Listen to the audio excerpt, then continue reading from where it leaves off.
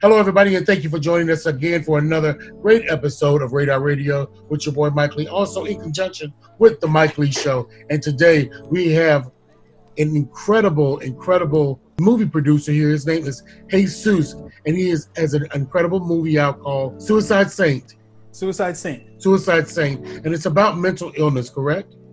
Yes. One of the big themes of the film is addressing mental health, and then there's another theme about absent fathers. Okay, awesome. We're gonna get into that a little bit later. But how are you, man? How you been doing? Good. You know, all things considered. Great. How have you been dealing with this COVID-19, this pandemic? How has it impacted you? Professionally, it hasn't been too much of a change on my work or my process. I've been working a lot from home already, anyway, because I've been doing research and writing for this film for the last year and a half. But personally, you know, we definitely lost some loved ones, some friends, and family members too. Sorry to hear that. Thank you, to coronavirus. So it's definitely real. You know, don't make it a political issue. Don't fall into the hype. Just wear your mask. It's not going to kill you to wear a mask, but it could kill you if you don't. Practice social distancing and whatever other precautionary measures. I feel it's important that we be more considerate to other people and stop being so selfish and what we think is I don't know, some people hate to get into this like right off the bat early. Oh no, man, this is because we're living in this world right now, and you've experienced it in your family. So I'm grateful that you're actually allowing us to hear this from you. Yeah, I think in terms of how we're addressing our liberties, right? I see a lot of people complaining that, oh, this is taking away my liberty to I can't be forced to wear a mask, and I don't think this is about any social control at all. It's all about safety, and it's about, you know, science and medicine and common sense, right? When they had the Spanish flu and it killed millions of people. You know, back then they were like, if you don't wear a mask, we're just going to lock you up, right? So I think we have a lot more liberties and sensitivities now, and people are abusing their personal rights, because you have to understand that you live in a society with other people. So everything can't just be about what you think is all your sharing personal the right. planet. Yeah, it's you can't just be about, oh, your personal right and your liberty, and no, it's like it to a certain degree, but you know, the construct of society is that you have to do for the greater good of what, you know, of the collective, right? It's not about this individual right. It's about how you serve society. You know, not what I want for my country, but what I'm gonna do for my country, right? Exactly. I forgot which president who damn, I'm getting killed on history. A whole other right segment. You know what I'm talking about, right? But it's like we gotta we have to be considerate of each other. Of doing things that have the best interest of all of us. Absolutely, because we're sharing this planet together, man. Absolutely. Yeah, exactly. We're sharing the planet, like you said. Absolutely. Tell us a little bit about you, where you're from, and where you grew up. Mostly in New York, in and around New York. I've traveled to other parts of the country when I was younger. Spent some time in Houston, Texas. My mother and a lot of my family's from South America, from Uruguay and Brazil. But, you know, through and through a New Yorker. I opened the first film studio in the Bronx. I had production offices and facilities in other boroughs. But, yeah. How long have you been filming and into film? When did you get started? Almost 20 years. I got started in 2002. And I started out with a local public access TV. You're telling your age, and you look very young. Thank you. I'm 41. I wouldn't have called it at all. Great job, man. Yeah. 79. Yeah, so I started my first production, Eye on It, which was a show on public access to provide a platform for local artists. Mhm. Gotcha. As you as a director and producer, describe the type of movies that your brand is about. What is your message? What do you push? Um, what is your Social impact through and through. All the content that I create, whether it's a music video or short film, and anything that I can get my hands on that I can send a message to society that helps address an ill of society or an issue that needs to be amplified. So, I've done a lot of content around gun violence prevention and actually founded a nonprofit in 2005 called Guns for Cameras, where we were taking guns off the streets and giving kids video cameras. Up until last year, I started my latest iteration of my philanthropic efforts was a film school called the SICK Film School, and the SICK is SIC, which stands for Social Impact Content. So throughout all of my projects, the singular thing that kind of, and I guess I didn't realize is as I was accumulating my work and portfolio and resume, but they had a premiere for me last year at the Newark International Film Festival, where they showed 5 of my films, different types of films, and, narratives, music videos, whatever, commercials from the last 10 years with a theme all around social impact. And I hope to inspire other filmmakers to take more responsibility in the messaging that they create in their pieces. Excellent, excellent. Why is it important for you to tell your message, your story? I think it's the struggles that I've connected to and identified in society, and feel like there's a way that we can address them, or kind of, or just focusing on the ones that are underaddressed. I'm always rooting for the underdog, and mental health is a big underdog because it's not talked about enough, and it's one of the most pervasive things that affects everybody, regardless of your social class, your ethnicity. We all deal with mental health, and in the U.S., half of adults, 46%, have to deal with mental illness at some point in their life. Suicide specifically, suicide rates have increased 30% in the last 2 decades. For coronavirus, some 300,000 people have passed in the last 6 months, but for suicide, 800,000 people kill themselves every year. So one person every 40 seconds. So as we've been on this call, how long we've been on the call? Like probably 20, around 20 people killed themselves. So it's something that we're just not, as a society, we don't have enough focus or advocacy on it. And it's not just about the severe illness. It betters everyone's way of life, right? We've tuned into, financial health and physical health and, clean eating and all these other areas of our lives. But your mental health, it regulates every decision, every interaction, every second, every conversation of your day, the way you communicate with family, friends, coworkers, whatever your station in life is absolutely affected by your ability to balance and control your emotions, to react, to your perspective on situations.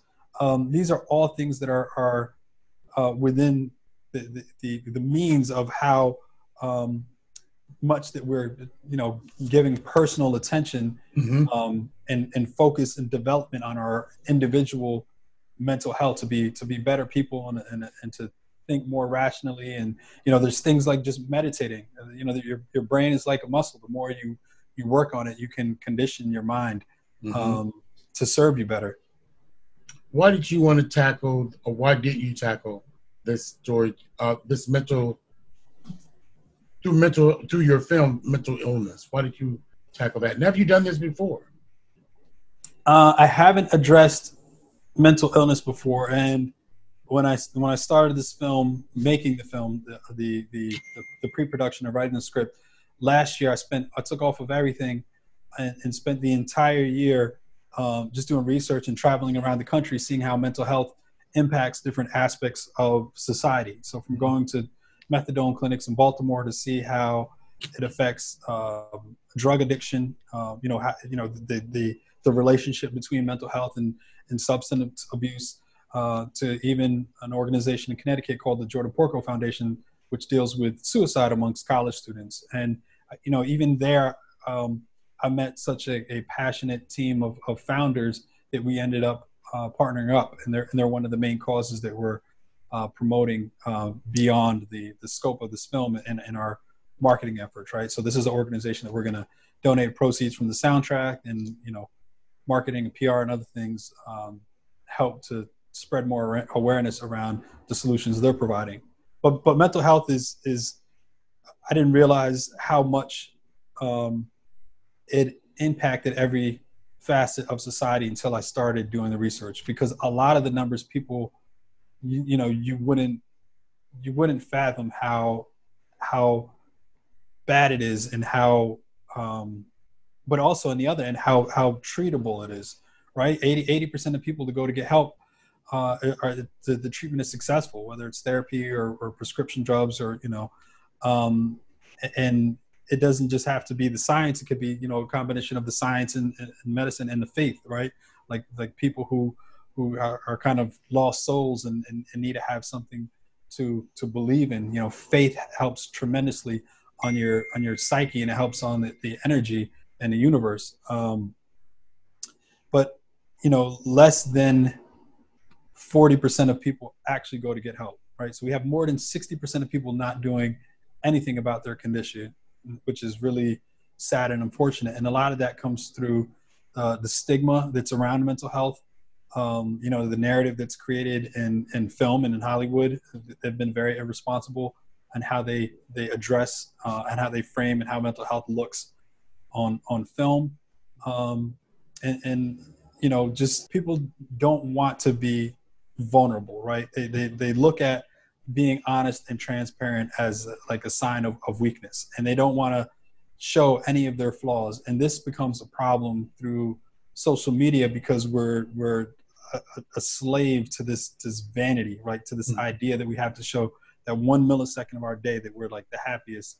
Even if you go out with dinner with somebody and you could be having a miserable time, it's like, oh, let me just take a picture of the food. Or somebody's in the club and they go to the table and they take a picture next to the bottle. It's not even their bottle, not even their table. They're not even living that fly. But you're creating this illusion. We always want to make things look better than they are. And then that becomes, this false reality to everybody else who's at home comparing themselves to constantly comparing themselves to other people's lives. So it's become a real problem, and not allowing us to be honest. Because if we all threw our problems, in the pile, when you realize everybody else's problems, you'd be quick to take yours back, and you appreciate more of what you have.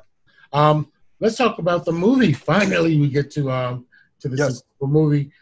Just give us a little bit of insight into this movie. Yeah, the film is it follows these two characters. Vincent Cross, who's played by a gentleman from Newark, New Jersey, who goes by Aviator. He's also a musician and an entrepreneur. He has a clothing brand called Aviator Flyboys.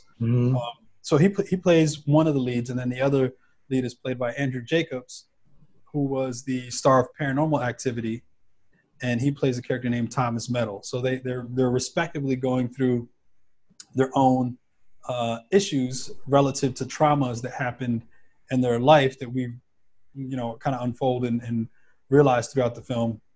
Cross is battling schizophrenia and has hypervigilance, and Metal deals with an identity crisis and PTSD. Very, very complex, a lot of layers in the creative and the metaphors and the kind of symbolism. The film is an entire visually immersive experience into the emotional kind of you feel what the characters are feeling the way we plan on shooting it.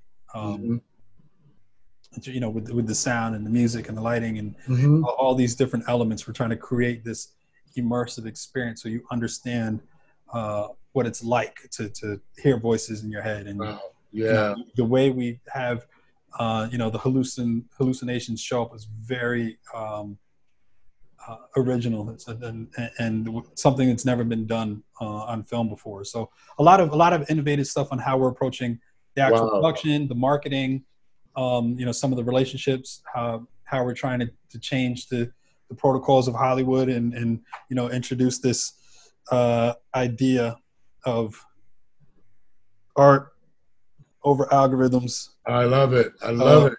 Send me your size. I got a shirt for you. I sure will. Love that shirt, man. Yeah, but you know, this idea of art over algorithms, that we should be creating content for its artistic merit and not on its, you know, profitability. Right. Yeah. How did you come up with that name?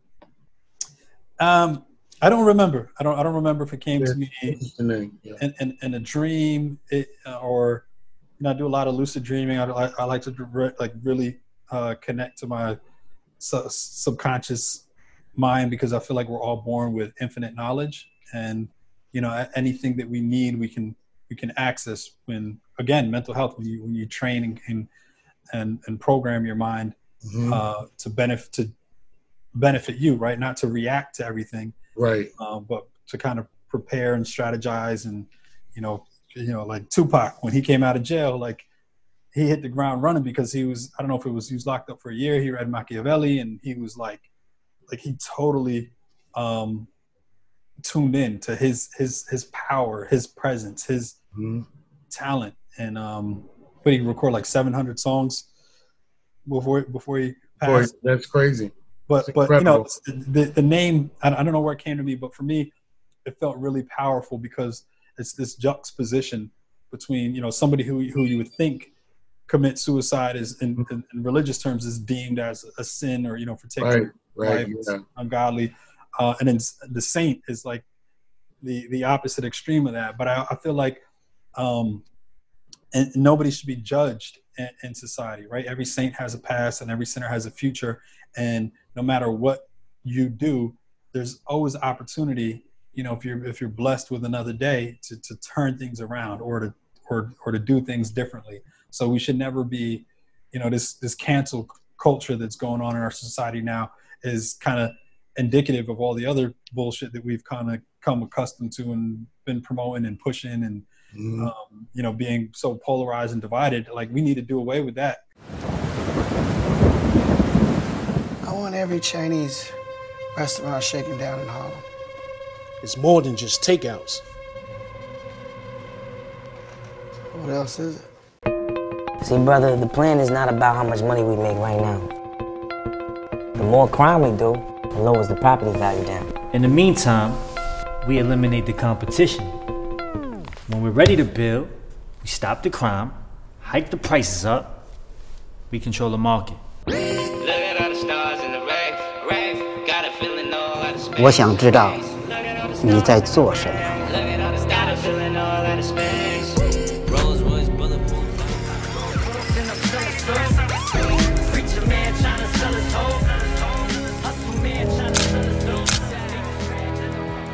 Oh, you just a delivery boy. You got some fortune cookies?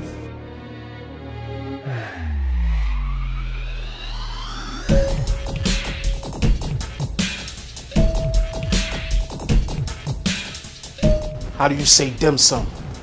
Lights out.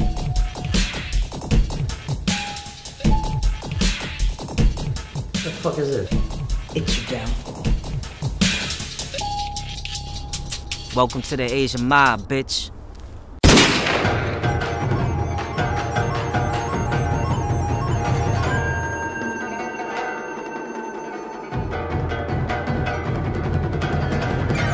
Shake down everywhere!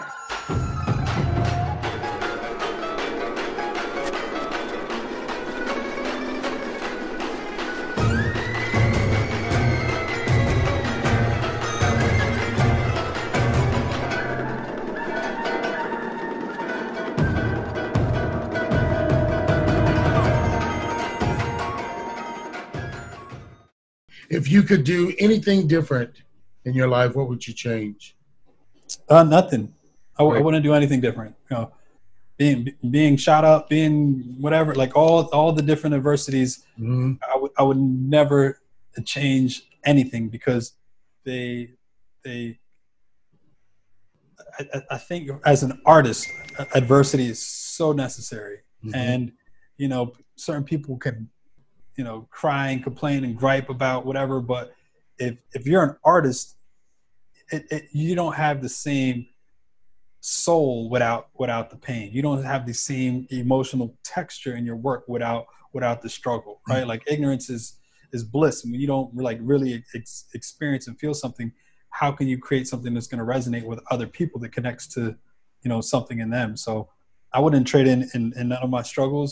And it also gives me a greater appreciation for every little thing in life, right? Because I have so many valleys, has so many dips. I enjoy all the highs. So Now, I did read about that. You were at one point you almost lost your life. We're lucky to be looking at you. How did you overcome that? How did you get through that period in your life? Faith, you know, faith that gives you strength that you can't imagine. Like it's not something that's tangible, and it's not something that's dependent on anything else, right? There's no conditions to it. Some people think that, you know, money gives them happiness or material things or dependency on other, you know, their emotional connection with somebody else. But when you can find a source of faith within yourself, that's powerful than anything else in the universe, in our existence, right? And faith is the source of love, right? Like love overcomes all things. So when you have a love of self and a love of God, and you have a faith, and that faith doesn't have to be packaged within the denomination of a specific religion. I'm not talking about man-made cultures. I think religion is positive for society and for people beyond the views of some of looking at it as a negative construct and control. But I think just in itself, the energy that it creates and the love and the focus on family and community are all beneficial, regardless of how some people in power might abuse religion and create, you know, wars and division, or some people actually, you know, within the churches create some, you know, do some atrocities towards people. Like that's not the fault of the religion, that's the fault of man, right? Man will take anything and abuse it. They'll take they'll take power, they'll take money, they'll abuse it. That's not the fault of the money. You need money to Exactly. Yeah. to eat, to live, to, you know, like, you know, faith is something that it's beyond religion. It's your personal relationship with God, regardless of your religion. And I think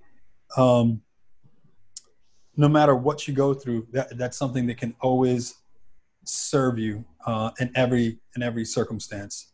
Mm-hmm. When people see your movie, what do you want them to walk away with? I would love for them to walk away with compassion for other people that are dealing with mental illness. I would love for them to identify an issue that they might be going through that they haven't realized. Oh, my whole life I was bipolar and I didn't even realize this is why it's messing up my relationship with whoever. And then, because once you find the problem, then it's easier to find the solution, right? You know, once you get the diagnosis, then you can apply the medication, of if it's actual medicine or therapy or whatever it is, how you changing and regulating your behavior. I would also like for people to, for society to change. What I say already? The people's, you know, compassion for others, them recognize something with themselves, and then as society just kind of changing the stigma around mental health and increasing the conversation. And also for just lovers of cinema, seeing like, this is going to be my masterpiece. So seeing something that's executed at such a high level, the film, the genre of the film is like this blend between sci-fi, super spiritual, psychological drama. So just seeing this, you know, artistic masterpiece that creates these different visual elements in a way that we're using the lighting, the cinematography. So beyond it just having a positive message of social good, just also appreciating the entertaining value of it and these iconic characters that I build on and create these worlds around. Excellent. What's next for you, HEZUES? This just this. I don't. Well, I gave you a sneak peek into the future. After this, late next year, we're going to be doing a movie on Hector Camacho, which I'm excited about. But I always like to just focus on the very next thing and make this the best project that I can do. We're not filming till October, so we're doing the fourth quarter of this year, October, November. And anybody in the tri-state area, we're also going to be filming in LA, but our first part of our shooting in October is going to be in Jersey. We're shooting in Newark. So any of your followers, if they're on the East Coast, look, I'm all about giving access and opportunity to people in the industry. If you're already in the industry, you have tremendous credentials, great. But I don't base hiring people or working with people on that alone. Same way I feel about art over algorithms, I feel about talent over credentials. And sometimes you have to do what your first thing is before you get to that level of credential. So I'm always looking for new talent. So anybody that follows you, that needs an opportunity or wants access to the industry, whether I hire you on this film or whether I just connect you with somebody in general in the industry, please, shoot me a DM on Instagram. I do answer my messages. I do get back to everyone.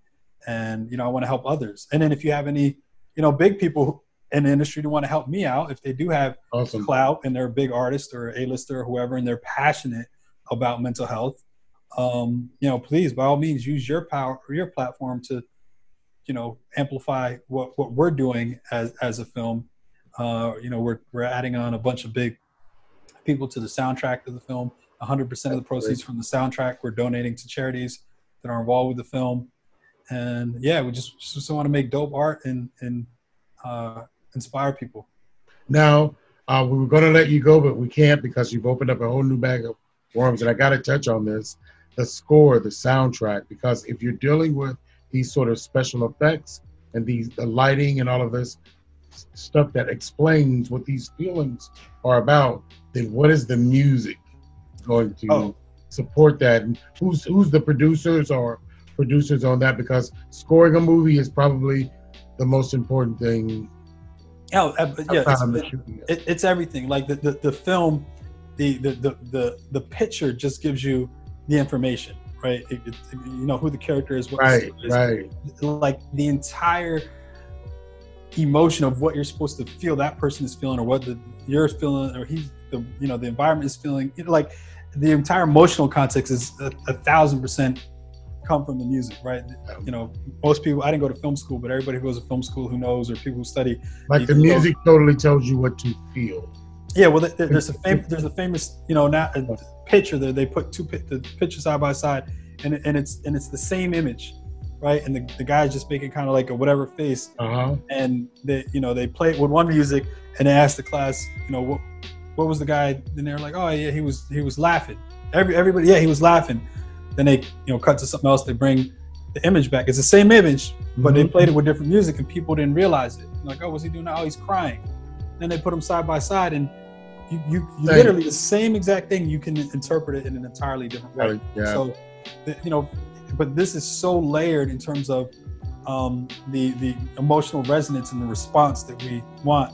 The music is profound to this project, and I haven't lined up, everyone involved. I'm definitely having Silence, he's a producer named Silence, on board on the project because he scored Asian Mob, the entire film of Asian Mob. Awesome. But I let him know for Suicide Saint that we might have some other collaborators. Gotcha.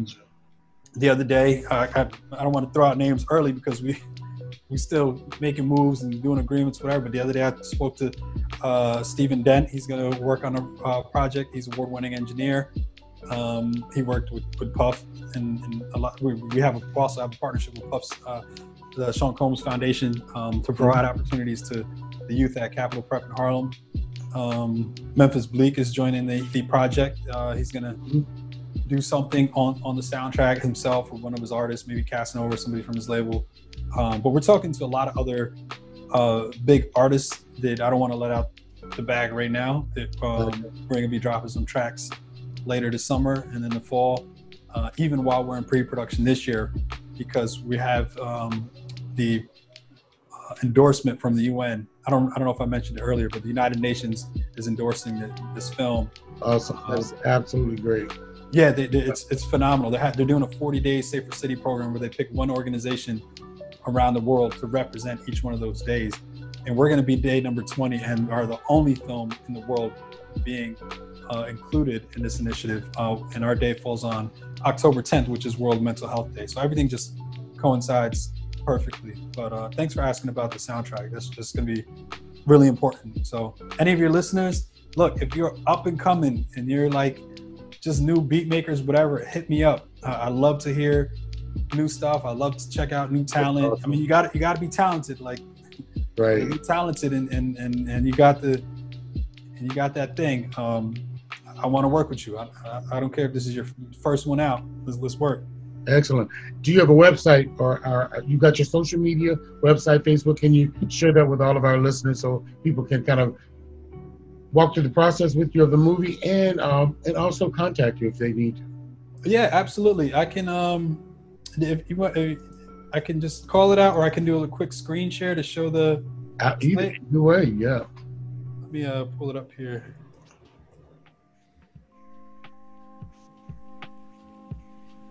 This is the beautiful thing about. Oh, I'm disabled from sharing. You kidding me? Really? It's okay. It's HEZUESR.com. That's my website, and that's all my social media: YouTube, Facebook, Instagram, Twitter is all at Jesus R. HEZUESR. And yeah, I don't check the message all the time. I don't know if it's YouTube, the other ones, but like Instagram, if you send me a DM there, I'll get back to you. Excellent. Anything else you want to add before you leave? No, man. This was a very enjoyable conversation. I appreciate your intention to highlight things like this and get this kind of information out to people in your network and on your platform. And I hope people stay tuned to check out Suicide Saint. You know, just if you see stuff, just post it, repost it, talk about the film. You know, help bring us more attention and awareness to get this thing out there.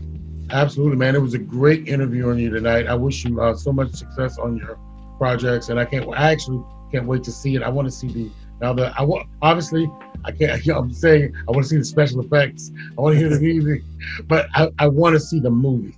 I want to see what you created and what the story is about and how it relates to how we all feel and about mental illness. Because you know, only lately have I been able to not experience it myself. I say we all have it. It's just what layers. You know, maybe in your life here you're at, 0.5%, and then something happens and you go to 20%. Something else happens and you go to 80%. And then you go back down when things are you're not, all over the place, or life is not taking over. It definitely fluctuates. Well, everybody, thank you for joining us today for this incredible interview with this incredible movie producer who's got a great story out. You guys have to see it. It's called Suicide Saints, and we can't wait to see this movie. It's about mental illness. Thank you for joining us today, and we'll see you guys again. You all have a good night.